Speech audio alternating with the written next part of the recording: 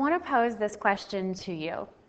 We've got Daisy Duck, and she has a nest on the edge of a pond. And from her favorite feeding spot, she can either waddle on land around the pond to her nest, which is the 80 by 60 meters that is shown in the diagram, or she can swim across the pond to the nest. Okay, now here's the deal. Daisy waddles more quickly than she swims. Okay, and she waddles at the rate of 30 meters per minute, and she swims at the rate of 20 meters per minute. So the question is, which route is quicker to travel to her favorite feeding spot? So should she waddle on the land or swim in the pond?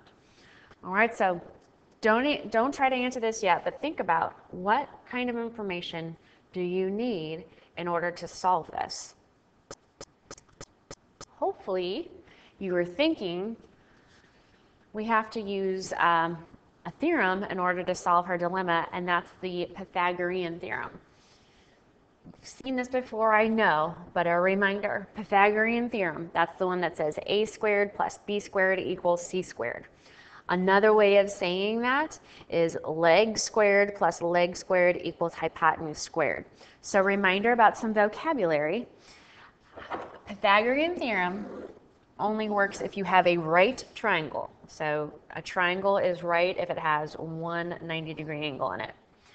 Okay, and in a right triangle, the side across from the 90-degree angle, which is also going to be the longest side, is called the hypotenuse. Okay, and we always label that as C when we're using the a squared plus b squared equals c squared.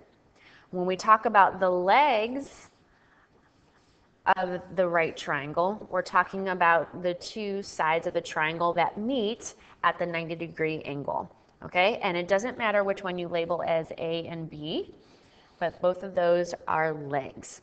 Okay, and that's our Pythagorean theorem. So make sure you have the Pythagorean theorem written down somewhere in your notes. Make sure you know it is used for only use in a right triangle. Okay, and you can only use it if you know two sides.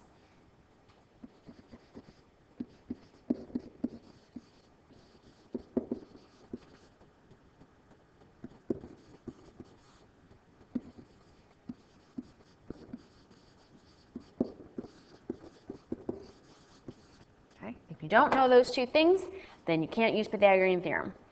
Okay? The other vocabulary I want to talk about is the Pythagorean triple. And that a Pythagorean triple is a set of three positive integers. What do I mean by integers? Integers are whole numbers, and since they're talking about positive, we're not talking about the negative ones. So they have to be whole numbers that work in the Pythagorean theorem. Okay?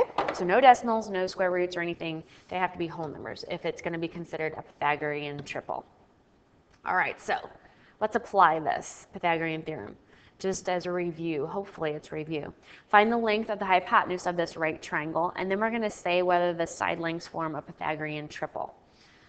So we're going to set this up. So our hypotenuse is like our c value, so that's going to be on the side all by itself. So we're going to do x squared. So we're going to do 8 squared plus 15 squared equals x squared. Again, I'm following this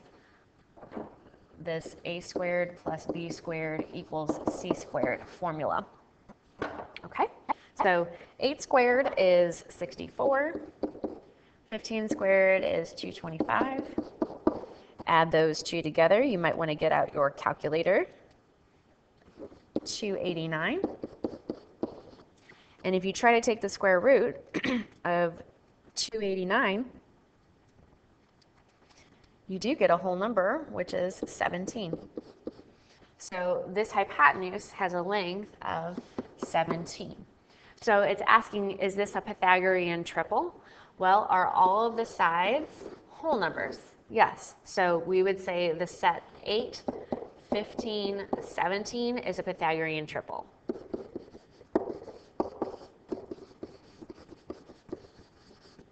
Okay.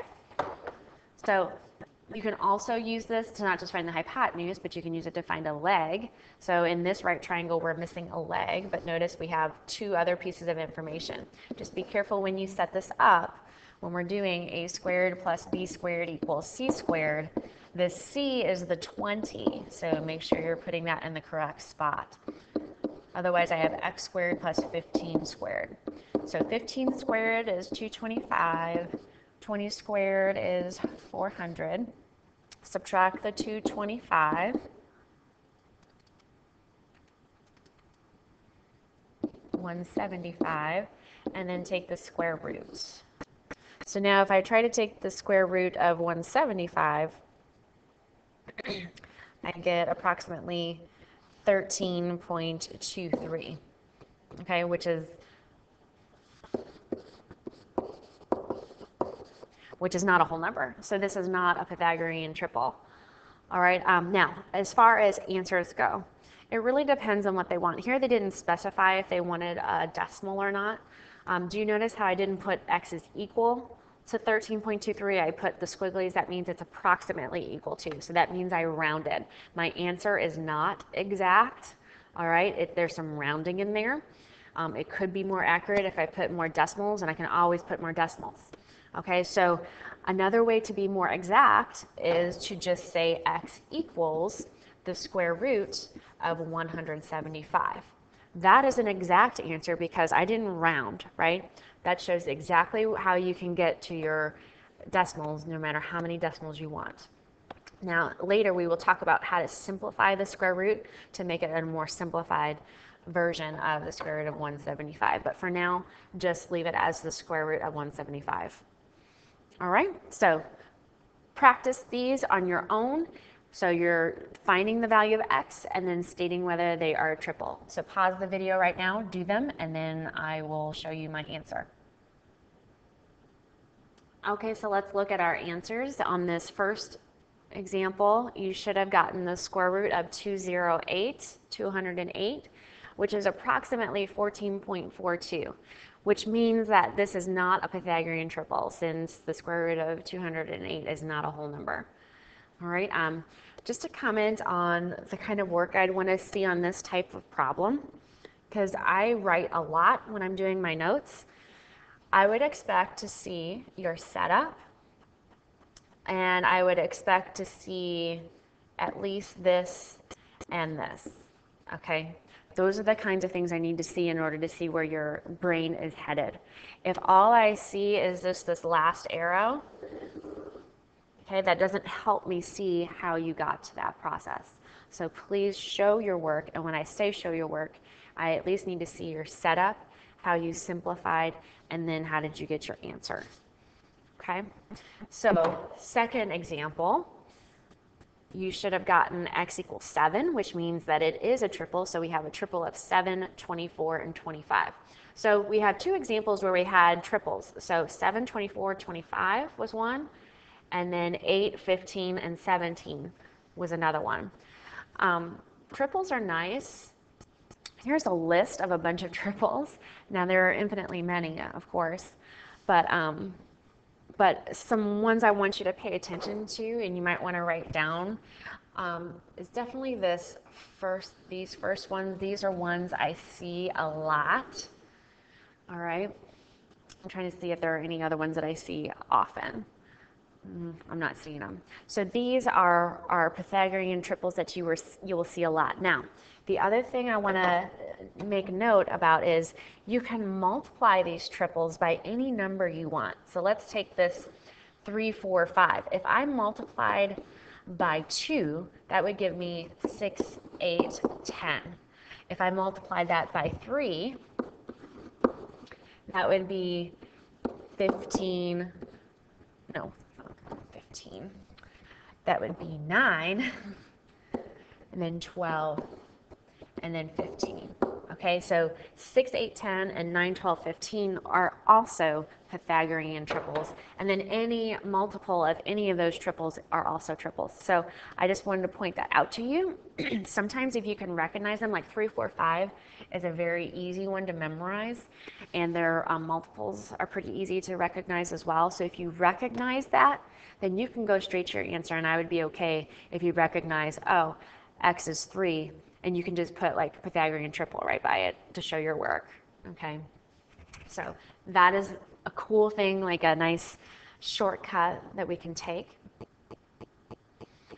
All right, I just want you to look at these real quick and see if you can find the errors. All right, I really like doing these types of problems so you can see what kinds of common mistakes I see. So if you're kind of like the teacher now and you're trying to figure out where did the student go wrong. Okay, so I'll give you some time, pause the video, look at those, and then we'll discuss them. So in this first one, do you notice that they put the hypotenuse in the wrong spot? Okay, so 26 is the hypotenuse, and that should go in the C spot. So it should be 10 squared plus 24 squared equals 26 squared. Okay. Over here, they set that up correctly, so that looks good, but they did the wrong order of operations. They tried to add the 7 and the 24 first before squaring. Remember, in our order of operations, that powers, or parentheses come first, then exponents, then multiplication, division, then very last is addition. So that's what they did incorrectly there. Okay? All right. So I'm going to stop there, and then we can discuss more about the Pythagorean theorem and triples and all kinds of that, all things like that in class and do more practice. But actually, before I just remembered about poor Daisy. Let's go back to Daisy. Now that we've discussed the Pythagorean theorem, let's go back to her. All right, so knowing what we know now, do you see how 60 and 80, this almost looks like a Pythagorean triple of 6, 8, 10, right? But it's not 6, 8, 10, it's 6D, 80. So what would this third side be? 100. So this length of that triangle would be 100. Now, is that enough to figure out what we're doing? Well, we need to then use her rate. If we do, remember, distance is equal to your rate times your time. Well, we're trying to figure out how long will it take.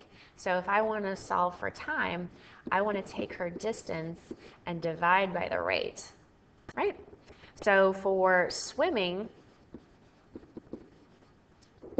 we know her distance is 100 meters, and she swims at a rate of 20 meters per minute. Okay, so if we do 100 divided by 20, we just get 5. Okay, so what does that mean? That means it's going to take her 5 minutes to swim. Let's do the same thing now if she waddles. Now, if she's waddling, she's doing, the distance is 80 plus 60. So 80 plus 60 is 140. So for waddling, her distance is 140 meters, but she's going a lot faster at 30 meters per minute. All right, so 140 divided by 30, that's going to be 4.6 repeating, which is less time than 5 minutes, right? Not by much, but just a little bit. So if this were a problem on a test or like a ACT problem, you would say it's better to waddle. And if this were a test for me, you would show me all your work and explain why waddling would be better.